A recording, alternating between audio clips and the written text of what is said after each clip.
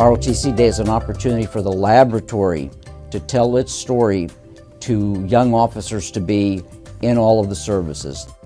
It's a day when we bring in anywhere from 80 to 100 ROTC cadets and midshipmen. Cadets and midshipmen come out for about 3 months during the course of the summer. They become involved in projects. They're mentored by program leaders.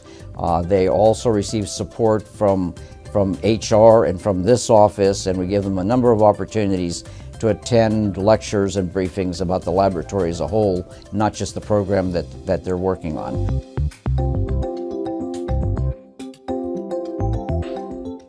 During ROTC Day, we give them an opportunity to visit facilities that will be of interest to them, like the National Ignition Facility, the High Explosives Applications Facility, and a number of others.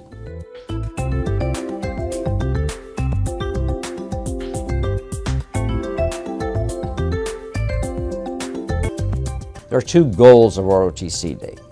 One is to familiarize the cadets and midshipmen with this laboratory in the National Nuclear Security Administration. The second goal is to motivate them enough so that they will want to apply for summer internships.